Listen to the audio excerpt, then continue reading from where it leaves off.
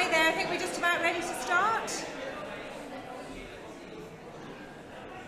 It's great, thanks everybody. I see we've got a naughty corner developing up on the back corner there, so we might look to split them up. Right, well, it's really great to see so many old and new friends, and thanks so much for coming along today to be with us in this really great location and a beautiful building. There's such a lot going on with everybody. We know how busy everyone is, so we do really appreciate you taking the time to be with us for the next 2 days. And in this 100th year of community ownership, it's really great to look back and to celebrate some of the achievements, and we're hearing from 3 fantastic community owners about what they've been up to in their journey, but also to look forward, so discussing what more we need to do to achieve more and to embed ambitious land reform at the heart. We've got some really amazing brains and thinkers and doers in the room today. So it's not just a 2-day jolly, despite what Meg might have sold it to us. So we are going to need your feedback and comment. We've got a new app called Mentimeter, which I think everyone will have been given some details of when you registered. And please do use that to give us feedback on the sessions or share any comments, and also to share thoughts and ideas. It's fair to say that the people with the orange lanyards won't know what you're talking about if you ask them about Mentimeter, but the people with the pink lanyards, who are the staff team, do know. So if you've got any, if it doesn't seem to be working, if you've got any questions, please ask Meg or Carey, that would be great. So just moving on to a few housekeeping things before we get started. First of all, can we thank our main funders, which is Scottish Government and Highlands and Islands Enterprise, the main funders for the conference, and also to Tudor Trust and the William Grant Foundation, who are great supporters of our work, particularly in the urban areas, and they've supported our conference and also some attendees today. And thanks also to the Scottish Community Alliance, who funded the great trip to Knoydart yesterday. And for those of you that want to tweet, the hashtag is CommunityLand23, so please take any opportunity you can to share what we're doing here. Staff are also going to be taking photos, so I think that's Meg mostly, and anyone else? Heather as well. So if you really don't want your photo taking, if you could let Meg and Heather know, but otherwise I'll just be sort of wandering around taking photos. We're going to be live streaming all the sessions that are in the main hall, so we've got some extra microphones, so everything will be going out live. You've got a map in your delegate pack, so we've got 4 workshops in each session. TDC is this room here in the main conference space, and there are 3 breakout rooms upstairs: Egg, Canna and Rum. So Meg tells me on the back of your lanyards should be details of which workshops you're in and where the rooms are to go. So if you can please try and stick to the workshops that you originally signed up to, because I think space is quite tight, so that would be really helpful. Again, if you can go straight to, when the workshops are on, if you could go straight to workshops, because again we've got quite a tightly packed agenda. Most of the workshops are at capacity, I think that's right, isn't it, Meg? So I think that's all the main things. Do I need to say anything about fire alarms or anything like that? You are all set. Okay, there's no fire alarm scheduled for today. Okay, the fire evacuation notice is displayed in the room. Okay, and don't leave your bags in the aisles. So I think that's all I had to say to start off with, but I think what we really want to do is get on with the session today, and the first speaker is Julia from Coigach. And Julia's here with colleagues today, and she's going to be telling us, to get the conference off in a perfect way, all the great things that community landowners are doing and want to do. So I'll invite Julia to come and join me. Thank you.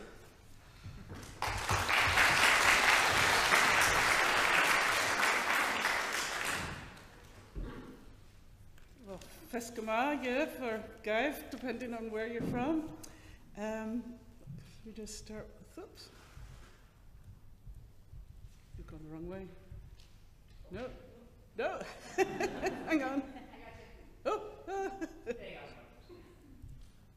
right, okay, welcome to Shangri-La, second best Highland community.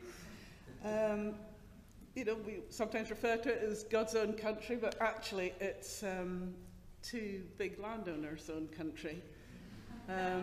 It's a typical crofting community. A lot of it is in common grazing land, which has its own complications. And down close to the sea is all in sort of crofting tenure. But we're kind of chipping away at it. We've acquired a few bits and pieces along the way. We started in 2010 to tackle quite a lot of the sort of usual Highland problems: depopulation, falling school roll, lack of access to land and housing, and it was getting increasingly more difficult for people to live in the area. And that came along with the change in the legislation as well. You know, that meant that there were doors of opportunity to knock on. And we started by being funded by HIE, which enabled a group of volunteers to get together and have one employee. It's a job that currently I job share with my colleague. So we retained community interest, and then eventually we kind of dropped it and kind of put it on the back burner. And it was on the open market, and we hummed and hawed, and then eventually last year we thought, well, let's just go for it. It's a huge price tag, but we reckoned that it was a worthy investment in the future of the community. You know, if you looked at it as a former croft, it was a lot of money, but it had planning permission. It's a great site. There's planning permission for 9 houses. Even though we've raised the spine costs, and we've got a grant from the Scottish Land Fund to do that, plus our wind turbine money is going into the pot, so it's still not been smooth sailing. There's been a few bumps in the road. However, you know, fingers crossed, the last few months, well, the last year has been a white knuckle ride because it's been on the open market. At any point it could have been sold, and somebody did nearly buy it for a holiday house, but fortunately for us, unfortunately for them, their house in the south of England, the sale fell through and they had to drop out. So, fingers crossed, if all goes well, we may be taking ownership next week. So, with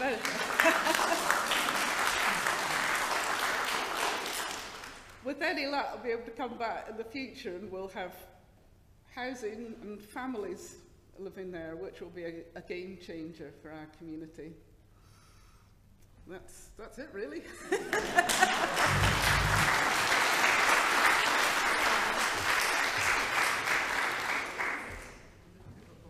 All right, okay. I don't need that for me. Yeah. I think the phrase that stands out there for me is white knuckle ride. I think we've all been there, where you start out down one path, often end up going off in a completely different direction from where you thought. But I think we'll hear from all 3 speakers, community speakers, that actually community is absolutely not risk averse, absolutely ambitious. They're very outcomes focused. They see where they want to get, and they're prepared to bulldoze through everything until they get there. And I think that's always what's really inspiring, that it might take a long time, but actually you always generally get there in the end. So now we've got a couple of minutes if anyone's got any questions for Julie and all the great work they've been doing at Coigach. You're just all completely overwhelmed with what you've achieved. I'd say as well as bulldozing, there's quite a lot of pussyfooting around. What do you think has been the biggest challenge for you as a relatively small community? I'd say in some ways manpower. You know, there's only a few of us, and it's largely down to volunteers who are already pretty committed doing a lot of other things. That's also a kind of strength. You know, there's a kind of follow-on from the kind of crofting, the historical arrangement, you know, where people got together and did things because nobody else was going to do them. And I suppose just everything's a learning curve. You know, we'd start on something and then suddenly find there was some other requirement, you know, oh, you need to buy a community interest company, or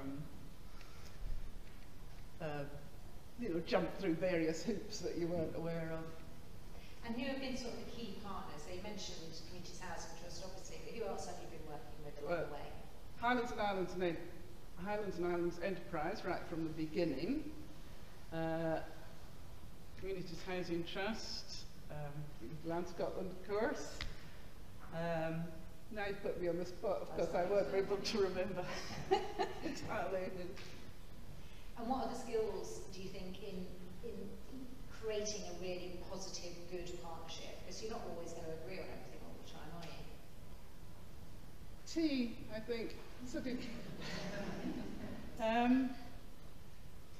think, well, communication, you know, we're going to try, you know, we try and meet up with people and get to know them and establish good sort of communication and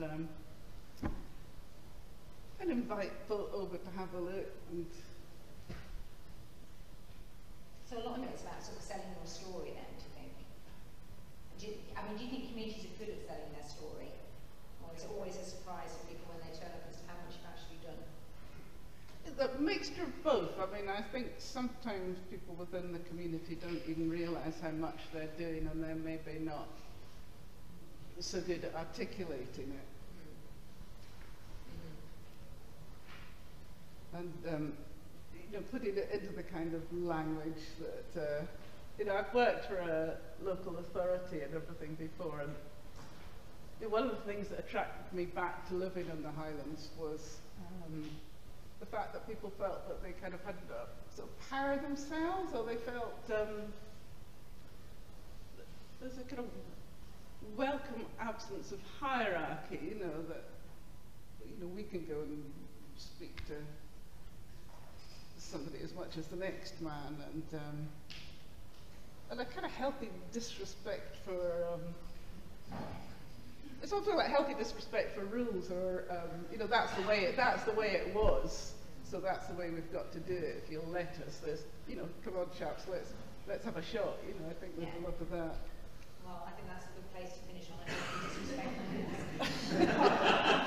Apart from Meg's conference rules, obviously. So no. Well, can we all thank Julia for agreeing to kick us off today?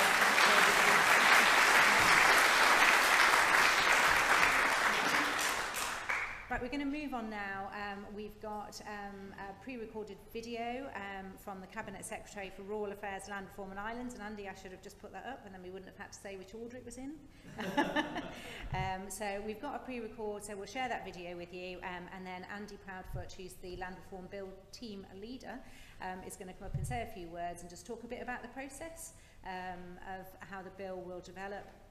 And we'll have a couple of minutes for any questions, but we have actually got a sort of detailed workshop where we'll be able to have more sort of in-depth discussion. So if you're happy, Meg, thanks very much. I'll get out of the way. Good afternoon to you all. I'm just so sorry I can't be with you in person today.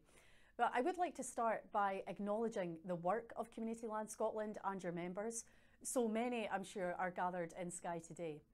You provide that voice to existing community landholders across the country, while also inspiring and supporting those communities looking to become landholders. Community ownership is at the forefront of land reform. The 2003 Land Reform Act, which brought about the first community right to buy, was truly groundbreaking. It's since provided a route for communities across Scotland to take ownership of land, while also giving crofting communities the right to acquire and control the croft land where they live and work. These were radical changes which have changed so many communities, enabling them to own land and take control of how it's used. Over 200,000 hectares of land, that's 2.5% of the total land area of Scotland, is now under community ownership. And you and your members are at the forefront of this. Last week, I met with Granton community gardeners who purchased land by asset transfer from the City of Edinburgh Council. They could do this because of the 2015 Community Empowerment Act, brought in by this government, which introduced a right to buy abandoned, neglected and detrimental land, and extended the right to buy to include urban communities. But there is more to be done to support more communities to own more land. Recent times have seen high land values. The latest Scottish Land Commission report on rural land markets highlighted that this continues to be a significant challenge.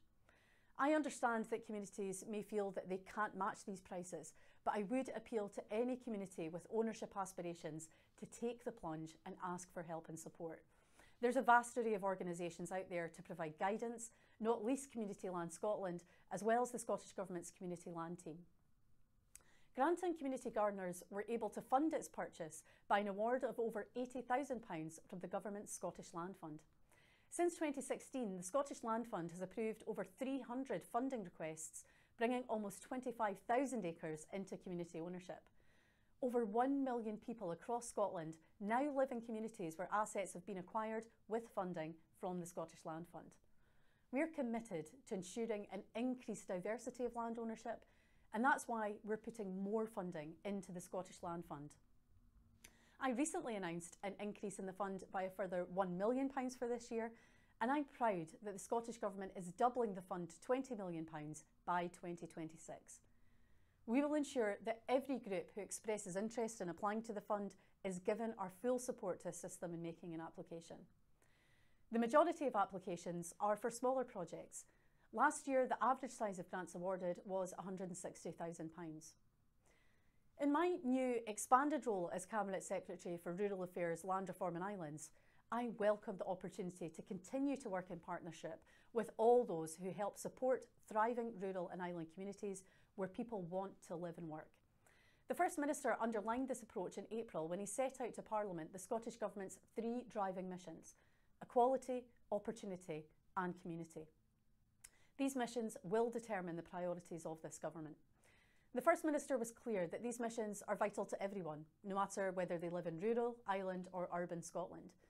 He emphasised that we'll be taking a tailored approach, fully reflecting regional circumstances and working closely with our partners in rural and island areas.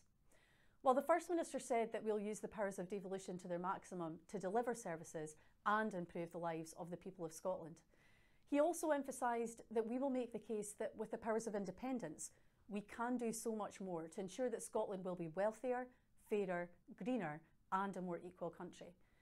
This government will continue to set out its case for independence and Scotland's right to choose our own future. As we look to the future, within the First Minister's statement, I've committed to introduce land reform legislation. This new bill will build on our land reform measures to date and will complement existing community right to buy mechanisms. We'll further empower communities by providing more opportunities to own land, as well as giving communities more say in how land in their area is used. I also want the legislation to further improve transparency of land ownership to help ensure large-scale land holdings deliver in the public interest. I'm just really sorry that I'm not able to listen to your discussions on the proposals this weekend, but I'm glad that the Bill team leader, Andy Proudfoot, is able to be with you, and I look forward to hearing that feedback. As you will know, we consulted last year on proposals for the next land reform bill and received well over 500 responses to the consultation, which we published in December. Thank you for waiting patiently on the fuller analysis of those responses, which I'm delighted to announce have been published this morning. I want to be clear that I consider such consultations to be an essential part of policy development. It's critical that we hear from the full spectrum of those who have an involvement and interest in the work, such as at last summer's series of public discussions. But this engagement and discussion will not end just because we finish the formal consultation. As our development of the bill progresses, I intend to continue to work closely with stakeholders, including Community Land Scotland. I want to make sure we introduce a bill that's ambitious, it's balanced and robust, so that we might achieve our policy aims in a proportionate way that's fully in line with human rights legislation. Turning to the proposals in the bill, while we have made progress in land reform since devolution, much remains to be done. We need to continue to bring about a more diverse pattern of land ownership, while making sure that those with the broadest shoulders bear the greatest burden, helping us to meet our targets for net zero and biodiversity. The 2016 Land Reform Act brought in our Land Rights and Responsibilities Statement. The statement reflects the Scottish Government's aspirations for community empowerment, as well as how land use and management can support the Government's targets for net zero and biodiversity. The proposals in the new bill would put that statement on a statutory footing for large-scale landholders to ensure that best practice by landholders becomes universal. I know some landholders proactively publish plans and strategy documents and actively engage local communities in decision making. The proposed requirement for land management plans is intended to bring all of these up to these standards. The plans will provide a basis for engagement with local communities over land use decisions that affect them. we want to bring forward new measures to regulate the market in large-scale landholdings, including the introduction of a public interest test. It's essential that those who buy and invest in property do so understanding that comes with rights and responsibilities. The prior notification proposal in the bill would seek to build on and complement the existing community right to buy framework. It would give community bodies advance notice that a landholder intends to sell their land. It's not intended to replace existing legislation in any way. A community group who is particularly keen on a particular piece of land or building should continue to exercise their existing statutory rights under Part 2 of the 2003 Land Reform Act. All these proposals would apply only to large-scale landholdings. We proposed a 3,000 hectare threshold in the consultation, but I appreciate that there was a wide range of views on this. I'm clear that our land reform objectives for greater diversity of ownership are not incompatible with our net zero and environment ambitions. All landholders, whether that's public, private, community and charitable, are capable of working together at a landscape scale in order to realise those net zero ambitions, irrespective of the scale of individual holdings. I would just like to close by thanking you for this opportunity to speak to you today. While I sadly can't be with you, I wish you a very successful conference and I look forward to meeting many of you in person soon. Thank you. And review, I think as a board we've got some work to do in terms of how we might take some of those ideas forward. But can I invite now Andy Proudfoot up to say a few words on Scottish Government? Thanks, Andy. Thank you, Ailsa, and hello, nice to see you all. As Ailsa said, I am the Cabinet Secretary. I am the Land Reform Bill team leader at the Scottish Government. I just joined the Scottish Government in October last year, so I'm relatively fresh to being a civil servant. And when Ailsa was welcoming us all and she said that this conference is full of people who have brains, thinkers and doers, and I suddenly felt very small, having been something of a newbie in this role. So, as Ms Goujon said in that word to us just now, I'm really, and it sounds a bit cliched, but it really is true that I'm here to listen and to learn from you as this conference goes forward. Keen to speak to you at the breakout session on some parts of the bill later as well, and really just to report back. As Ms Goujon said, the engagement of the bill is not just ended because the consultation responses have been published and analysis done. It's still, the process is continuing as we seek to really develop and hone the proposals. As a civil servant, my job is to support the Minister in making those decisions, or the Cabinet Secretary, but they're the decision makers. I'm just here to sort of provide that support and assistance. And so what I learned from this conference I can help put back into that process. Ailsa's asked me just to outline a little bit about the process as we where it's come from and where we think it's going. So I'll just do that for the next few minutes and then very happy to take questions.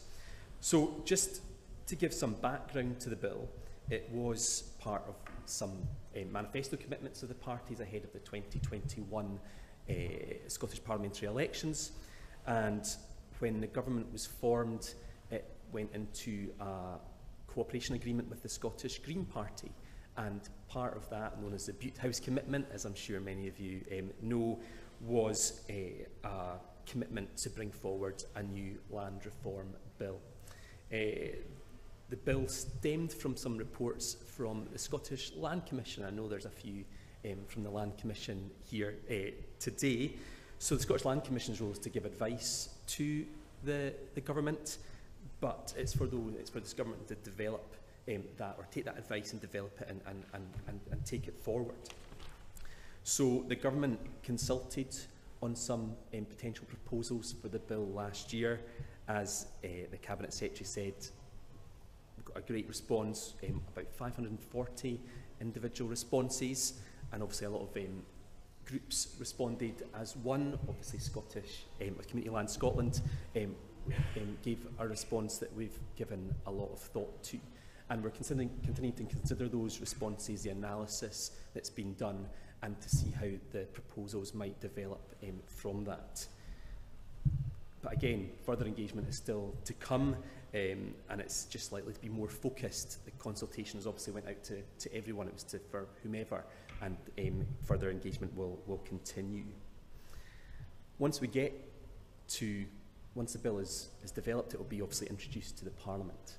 I came as a committee clerk from the Parliament. I know a few of the members here, and I used to be there to support committees as they helped, their role was to scrutinise Scottish Government policy. So I'm now seeing it from the other side. But the bill, once introduced, will go to a parliamentary committee. They are known as the lead committee, and they will look at the proposals in the bill. They'll probably do some more engagement on that. Ailsa's attended a few committees in the past, so maybe doing so again on this. And they're really testing the proposals to see if they'll work. Is this the direction we want to go in? The committee will publish a report. It will go to the Parliament to decide whether the bill can move forward in the parliamentary process. And if that's the case, then it goes to the amending stages. And those stages are when members can bring forward amendments to the bill to make new proposals, to change things, to tweak things. Those are all voted on by first the committee, and then it goes to the chamber, and it's only then that the bill is finally decided on by all MSPs to decide whether it should become law or not. So the parliamentary process is another chance for you to engage in the development of the bill and the proposals.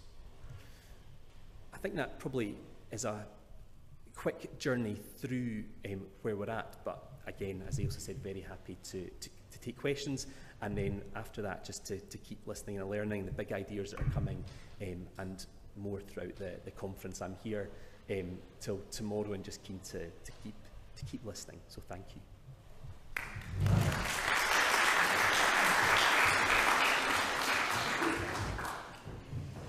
Thanks very much, Andy. And yeah, we were really keen for Members' Day to hear what the process is of the bill, and that the consultation that has been, the responses that have come out today, you've got an opportunity to look through those and see what the main themes are. But as Andy and the Cabinet Secretary have said, that's not the end of it. There's still opportunities to input if more ideas are coming forward, or certain things that CLS and its members are keen to see in the bill and not included, then there are still opportunities to bring forward further ideas. So we're not at the end of that process. We're about halfway through it, I would say. So. But we've got a few minutes for questions, so if anyone has questions to ask Andy, as I say, we have got the workshop where we'll sort of get into the nitty-gritty, but if there's any high-level questions people want to ask Andy about the bill and where it's going. Yep, lady at the back, who's actually Bridie, who is a lady as well. Sorry.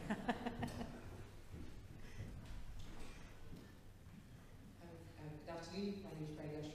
I'm from Edinburgh Voluntary Organisations Council, which is the part of the third sector in space which supports communities, and very humbled to be on the board of Community Land Scotland.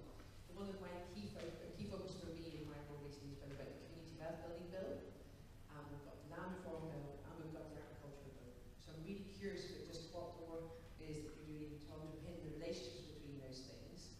And for those who don't know, for me, I suppose alongside the Land Reform Bill, the Community Wealth Building Bill is so powerful because of the actual evidence behind it. So, places like Preston, which really saw deep improvements in areas of poverty through ownership of land, through fair work, through ownership of assets, and these sorts of driving sort of forces, which I know you're keen to develop. But my concern is the market behind it, and just curious if you can tell us a bit more about that. Thanks, and good to see you again. I know we met a few months ago.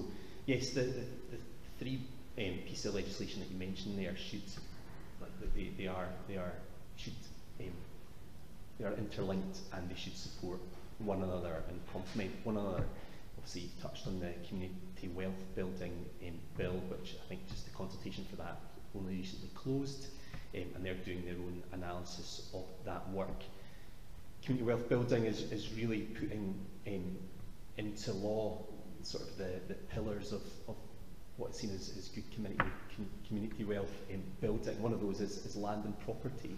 So the proposals in the Land Reform Bill should really reflect the principles behind what will be in the Community Wealth Building Bill, and sort of setting that pillar into legislation. So they certainly should complement each other. And there's lots of discussions within government. No bill team is an island. We're there to keep speaking internally and how that impacts on those proposals. Thanks, Andy. Thanks, my dear. Question from Rob Gibson.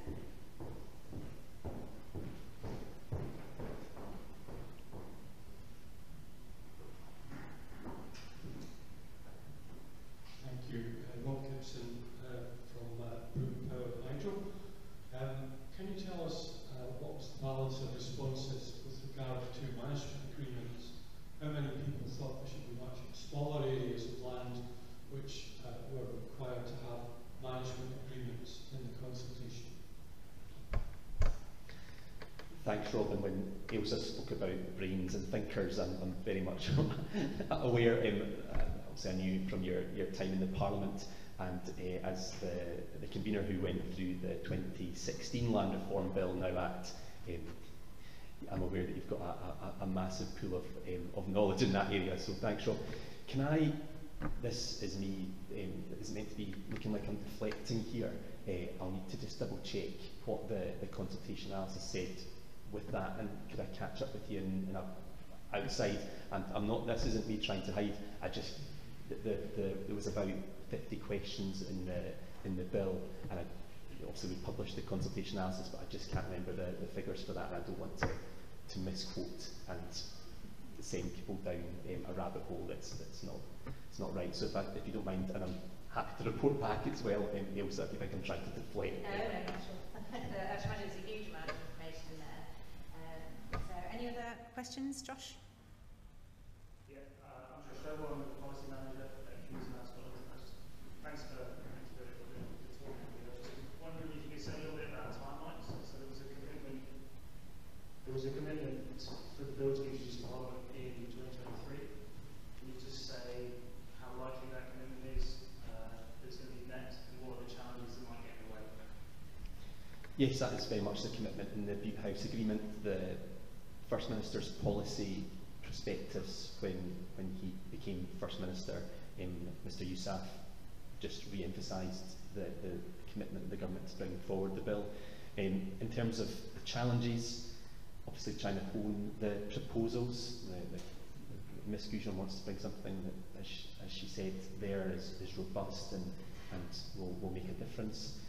So that's really our focus just now, is to hone those proposals. From the technocrat side of things that I am, there's a lot of moving parts to developing legislation, and it's my job to make sure those moving parts come together and don't clash and cause issues. So I suppose there's obviously Miss Goujon's political drive there, and I'm here to try and support that and make sure the wheels stay on. Brilliant, thanks very much. Thanks, Andy, and thanks, Julia, for opening our conference today. So thanks, Andy, very much.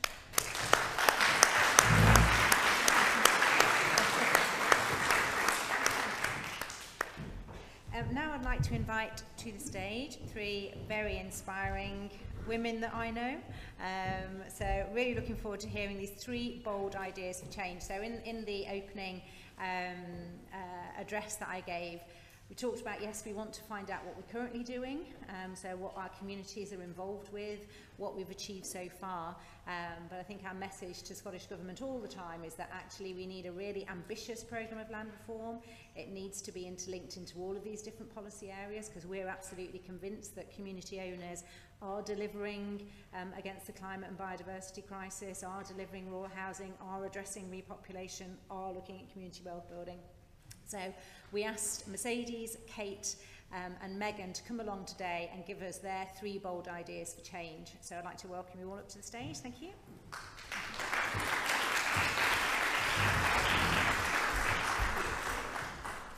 Now I think we're going to hear from Mercedes first, if that's okay.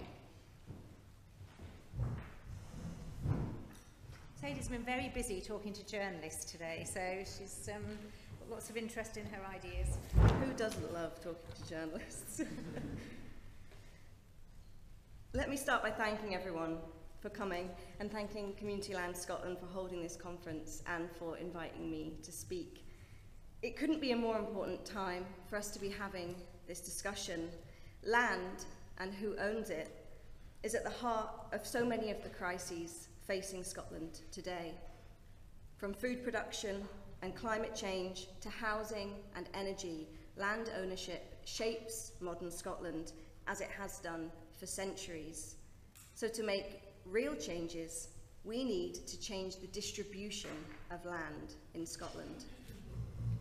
But to date, this has proved difficult because Scotland's land market is almost completely unregulated. Provided their bank balance is big enough, anyone can buy whatever land they want with no questions asked. And so we've seen a multi-billionaire become Scotland's largest landowner in around a decade, buying estate after estate with no barriers. This has led to Scotland having some of the most concentrated land ownership patterns in the world, where 0.025% of the people own 67% of the land. We have to recognise that land ownership must change. So what can we do? We must begin by recognising that the private land market has failed to regulate itself and that government must intervene. We need a properly regulated land market with an empowered body to oversee large land transfers. And we need a presumption in law that new ownerships of land do not exceed 500 hectares. And we need a well-designed public interest test which takes into account local and national interests. But it's not enough to set standards if they're not enforced. So we need a regulator that has the power to bring forward public interest tests on all sales over the presumed limit, on all sales representing a majority share of islands, and on existing holdings where there's concern that the public interest isn't being met. Because public interest should be at the heart of decisions around land to ensure that the economic, social and environmental rights of people and their local communities are met. If large landowners cannot show that they are meeting the needs of Scotland's communities, then the regulator must step in to support them to do so, or, if necessary, to intervene itself.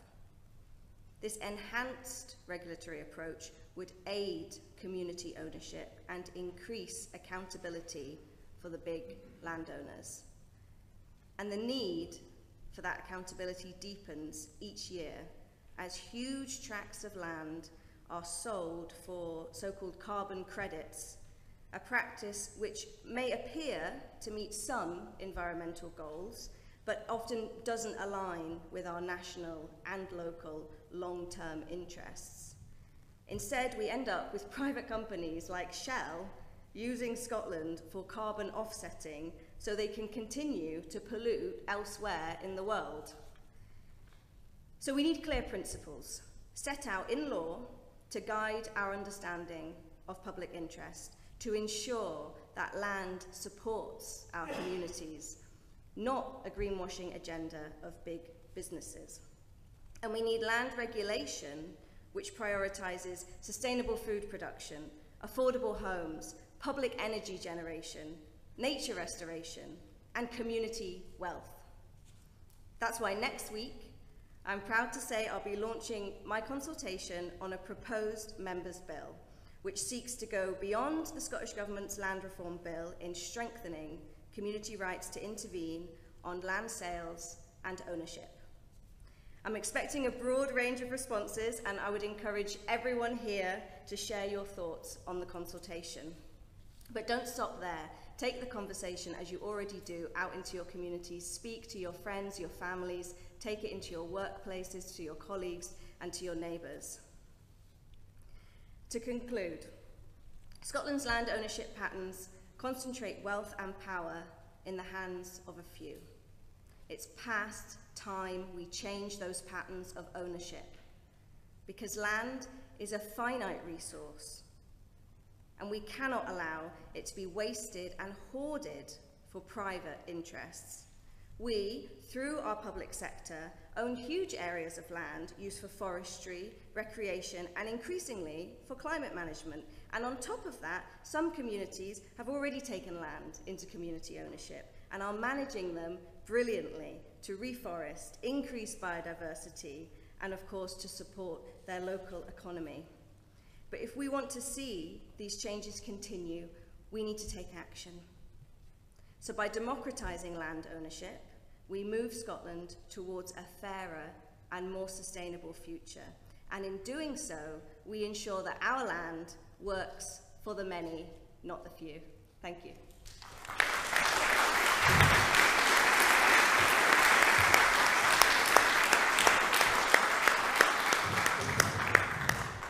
Thanks very much, Mercedes, for starting us off there. I'll just remind you again to use Mentimeter if you want to share any comments or thoughts on any of the ideas you're hearing today, and we will have an opportunity for a few questions at the end. So next I'd like to invite Kate Wimpress from North Edinburgh Arts up to speak, and Kate's got a different perspective but equally inspiring. Thanks, Kate.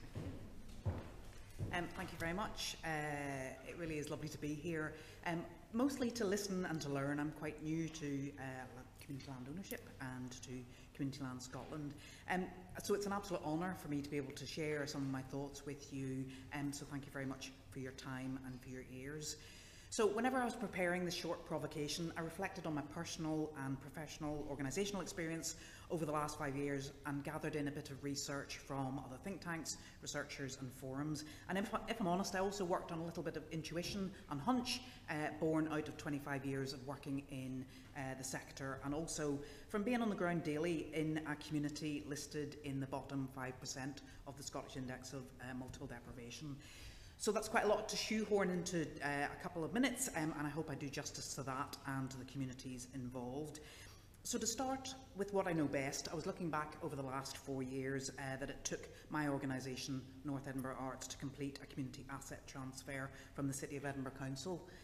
So the board and the organisation have 15 years of successful operation, a team of paid workers, of which I'm one, a chair who has served as a local councillor for 30 years and was indeed the Lord Provost for a year, and also the ability to wade through the thousands upon thousands of emails, documents, forms, meetings, calls required to make that process work.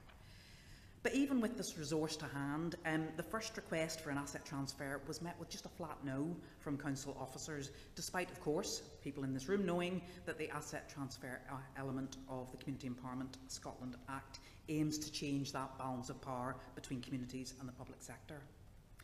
So we nearly gave up on that process over the years, but we carried on because research showed us that 97% of our local community backed our plans. It has to be said, we were slightly anxious about what the council were planning to do in the future, and if you've met my chair, both she and I are a little bit bloody-minded and very stubborn. And we thought, well, if this is our experience, what chance have smaller, informal, more grassroots or newly formed organisations got? So the community I work for and with has been ravaged by 15 years of austerity, the impact of COVID, and now, of course, the cost of living crisis. The Joseph Rowntree Foundation No One Left Behind report, published in April of this year, says, not only has the number of people living in deep poverty increased dramatically, but the depth of poverty that people now live in has worsened too. And unfortunately, this means that 1 in 12 people in Scotland are living in very deep poverty, which is described as having below 40% of the median income. And those most affected are single-person households, households where someone is disabled, and minority ethnic households. And that also chimes with the Edinburgh Poverty Report concluded in October 2020. It says in the wealthiest city in Scotland, we estimate that almost 78,000 people are living in relative poverty, the majority of working age, in employment and living in rented accommodation. These are lone parents, most of whom are women, disabled people, carers and black and minority ethnic families, and they're much more likely to be in poverty than others in the city. So I find those really stark and shocking statistics.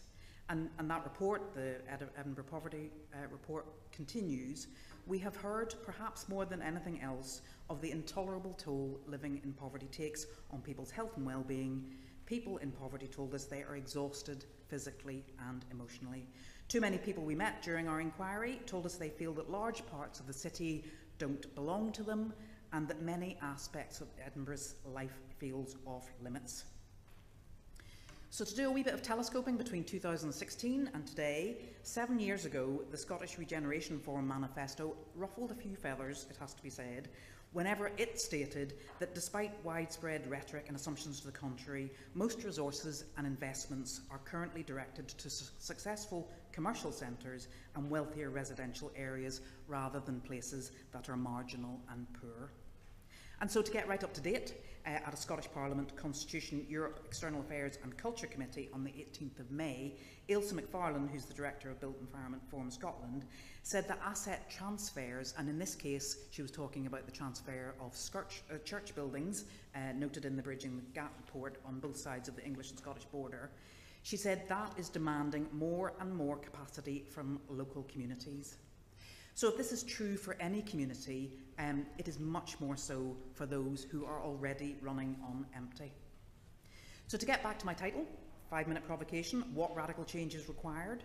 So my proposal is that we get radical by going back to basics and restore the ground for democratic and community flourishing, not to fulfil a policy direction or meet a top-down requirement, but as an end in and of itself.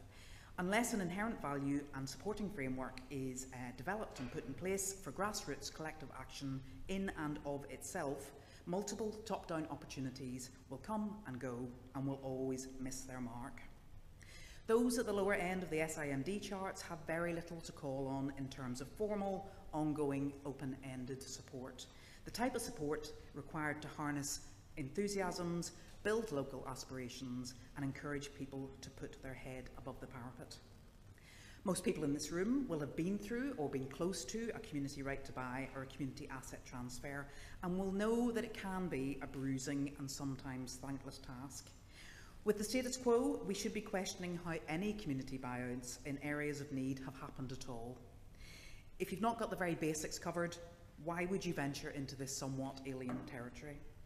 I stand in awe at those who have navigated this difficult terrain and ploughed on, succeeding, I have to say, in many cases despite the existing frameworks and not because of them. And here I've got to tip my hat to the Cardown Community Meadow Group and their inspirational Play Park buyout, which was ably supported by the Community Land Scotland Hub. And just to close, again recently Dr Oliver Escobar from the University of Edinburgh was speaking at another Scottish Government committee, this one for local government, housing and planning, and he suggested on the eve of the 50th celebration of community councils that these could be the silver bullet in this respect, but that certainly he has found that not in their current, I have to say, atrophied state, but he's found no appetite for political capital to be expended on their reform or rebuilding, despite the real potential there for them to be key, decentralised, democratic spaces that could, if nurtured and nurtured well, become highly functioning, dynamic, participative and inclusive, reaching out to all those people that I mentioned earlier. So, my radical idea is that unless the soil and roots of community development are tended and tended properly to repair decades of deficit, it is inevitable that opportunities, funds and resources will revert to those who have the time, energy and headspace to call on and to carry on when the going gets rough. And for me, that is no bold idea.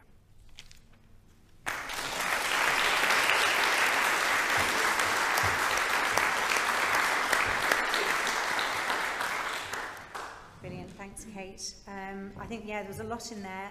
Lots of us have started on a journey and we've seen there's been a threat or an opportunity and we've just thought, how on earth are we going to get from where we are to where we want to be?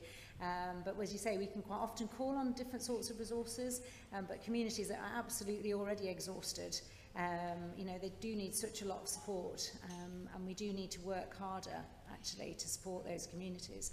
I think the point you made about community councils is really interesting, because probably lots of development trusts here actually came out of community councils originally, and community councils can be very supportive.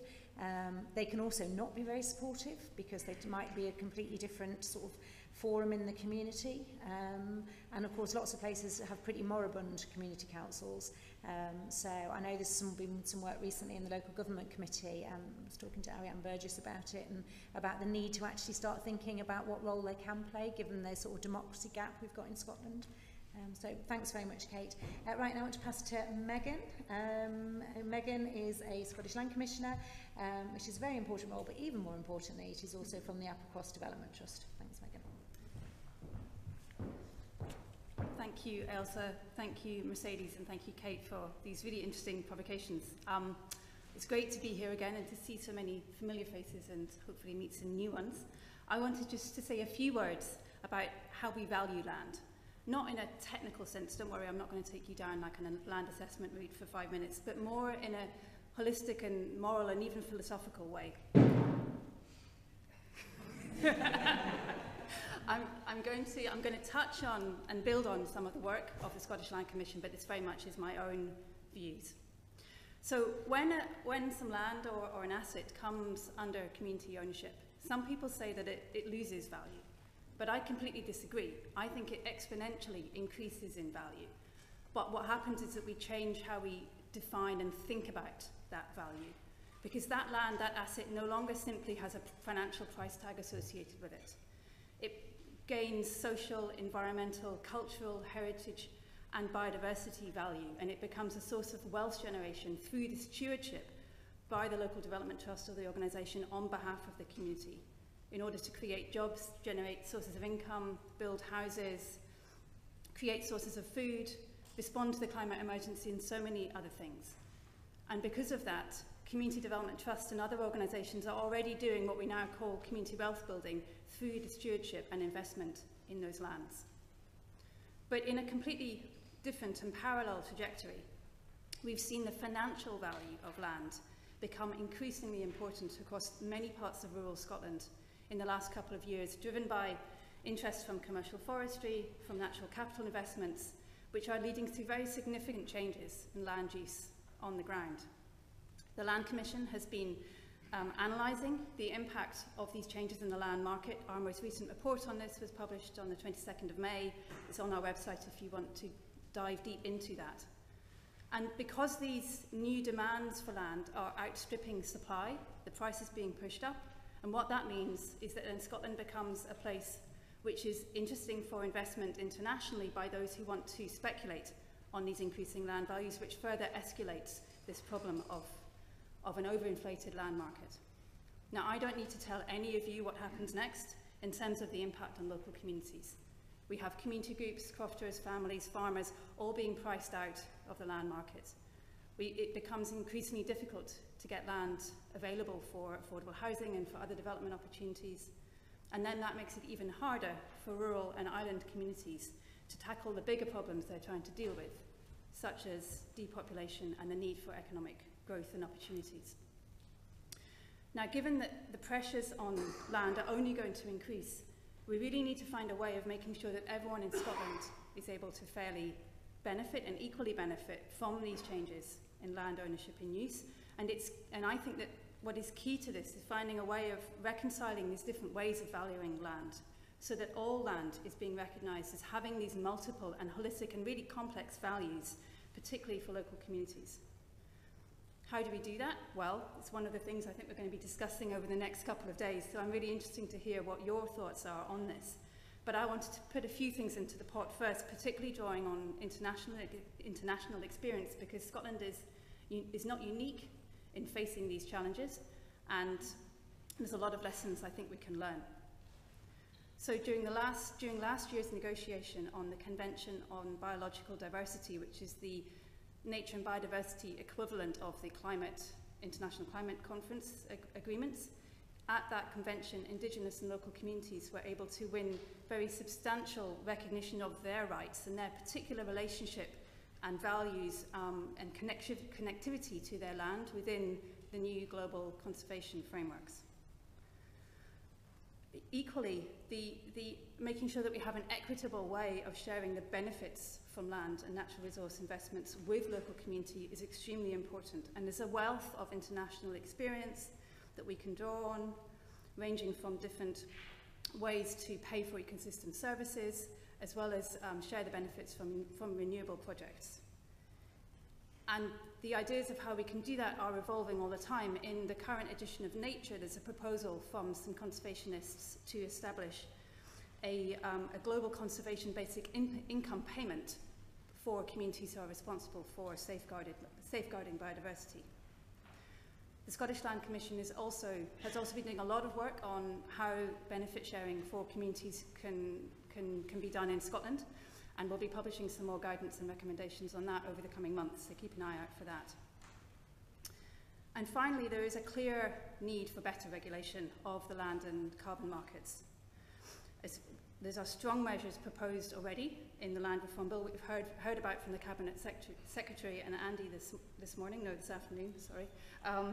And some of those I think are really important in terms of this public interest test for large-scale transfers, because they enable a more holistic discussion about the value of a particular piece of land in terms of that piece of land not just necessarily being transferred through the free market, but thinking about how that piece of land is valuable in terms of the public benefit it can generate.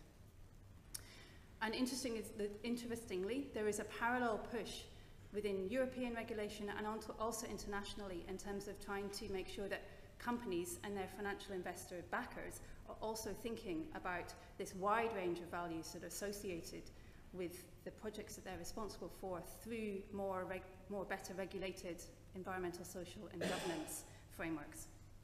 So I think Scotland is in a really good place to start thinking about how to resolve these tensions. We have a well-being economy which places that holistic, values-driven assessment at the heart of government. And we have policies like the Just Transition framework which can provide a pathway for doing this. The question really is, for all of us, is how do we transform this high-level ambition into practical and pragmatic policies and actions on the ground that can start right now? How do we make sure that the true value of land, not just its financial value, but its value for communities, its value for socio-economic development, and its value in terms of nature restoration is being reflected in all of these policies? So thank you.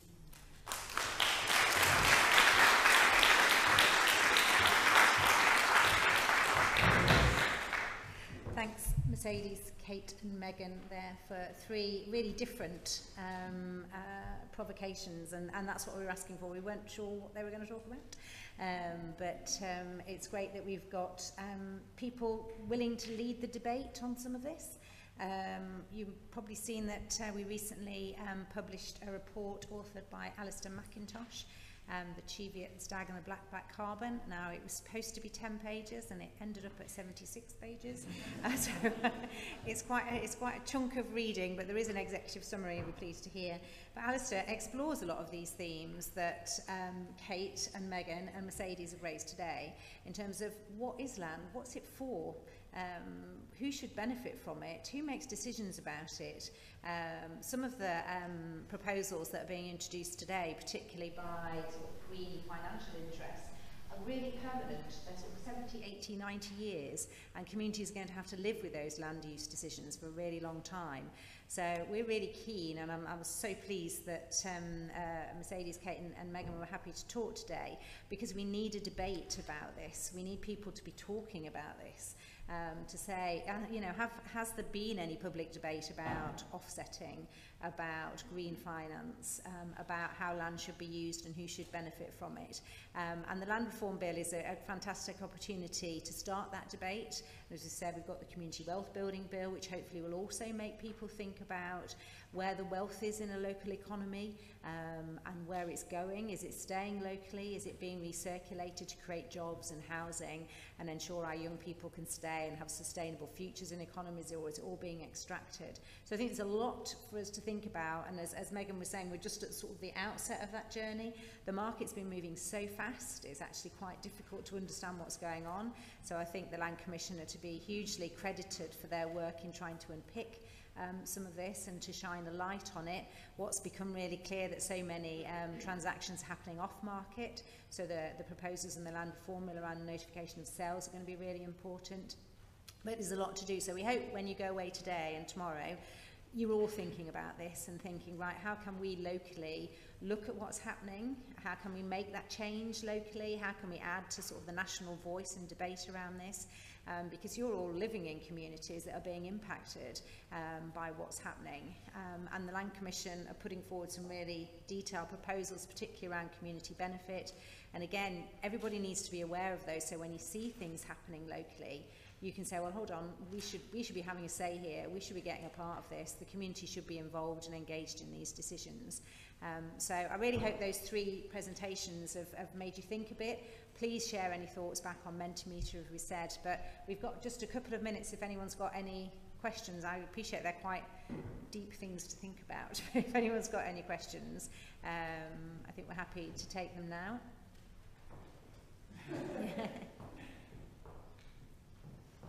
Hi, my name's Harry. I'm from Sabhal Mòr Community Housing. I've got a question mainly directed towards Kate, and it's about around community councils and participation in local democracy and how that can be used to help with community ownership. I work in a lot of areas where community councils aren't necessarily representative of the wider community. I'm sure this is an issue that many people are aware of, many people have dealt with. And as your position as part of the community arts group, I'd just like to hear some thoughts of yours on how community councils, development trusts can connect closer with organisations that represent other parts of local communities, whether that be arts, sports, dance, all sorts really, where you might get those wider demographics and how that collaboration can occur, because I think that's really key to having a successful community ownership, especially in urban areas. Thanks. That's quite a big question. It's years since community councils set up, and I'm thinking that they're an existing mechanism that touches so many other things, community planning, kind of health, well-being. I mean, they could be a focal point for this. However, I'm not suggesting that they're the focal point for this. But I think to kind of broaden the question out a little bit, we need to, ongoing space and support needs to be provided as a given, not just as a thing in itself. So, and then everything else flows from that. But if people don't feel that they have the space, permission, and time to gather, then nothing else will happen. But if they do, so if you've got your libraries or your art centres or your spaces, and there's an ongoing invitation, then everything else will flow upwards. But if you don't have that in place, then it's just not going to work. So I suppose I'm using them as a kind of a focal point, which could be really reinvestigated to reach people. But you've got to go to where people are first, and I suppose that's where the arts programme and the libraries come into it.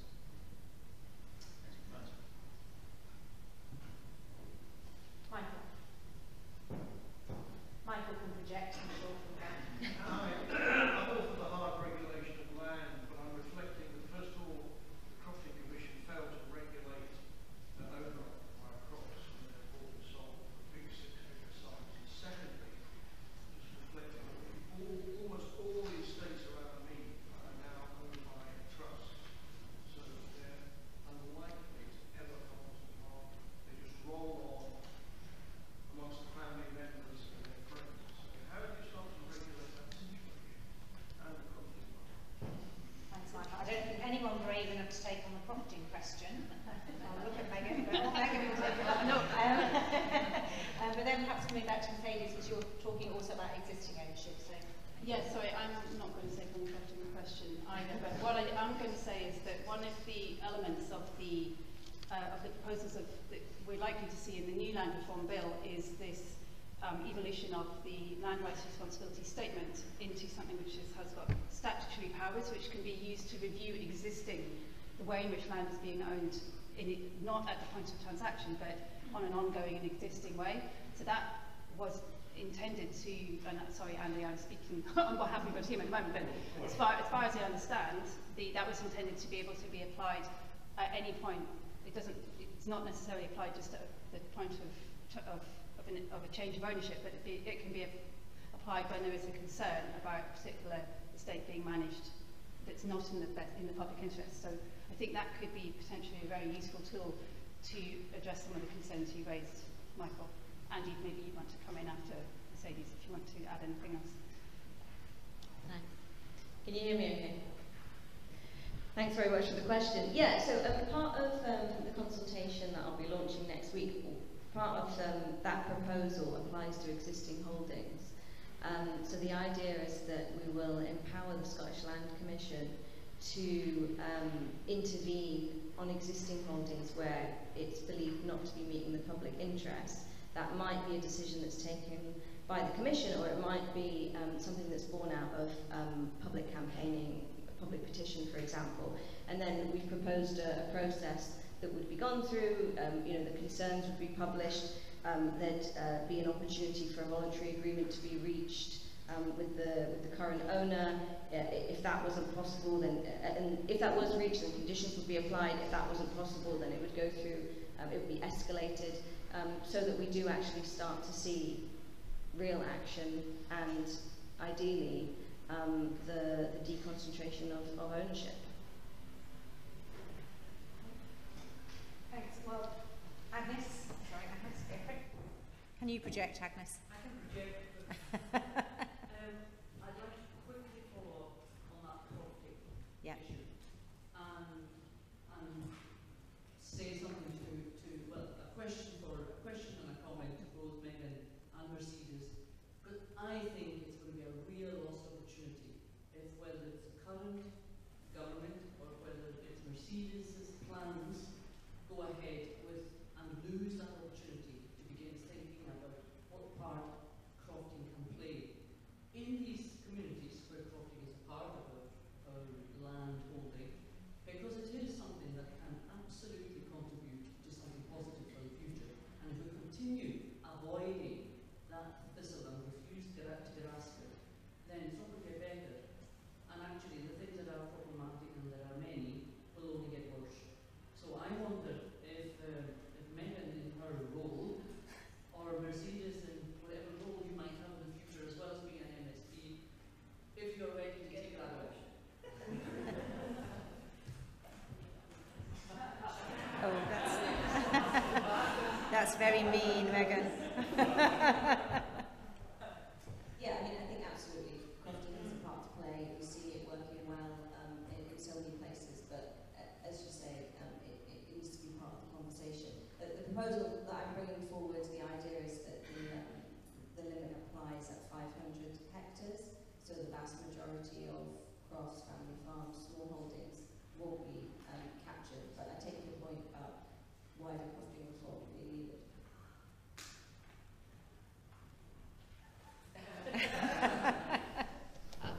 I absolutely am with you 100% in terms of wanting to make sure that the crofting counties and crofting communities are at the forefront of the kind of changes we need to see across all of this in terms of the just transition. I think crofting is a really core part of that.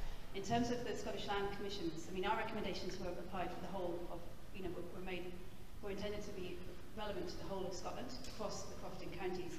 But we have to be very careful because there is there is the Crofting Commission, and we don't want to tread on their toes. So I'm going to maybe see if Andy wants to say anything about coordination of thinking in terms of crofting policy, the evolution of crofting policy, and what's happening with the land reform bill at the moment, because that's something that you know more about, I'm sure.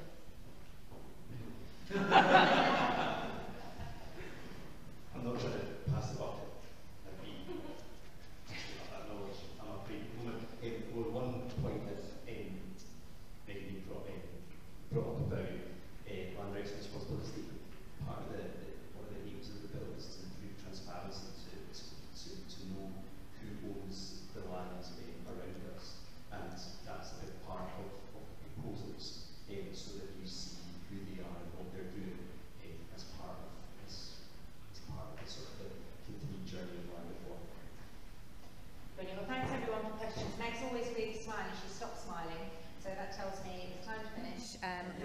we're going to workshops now.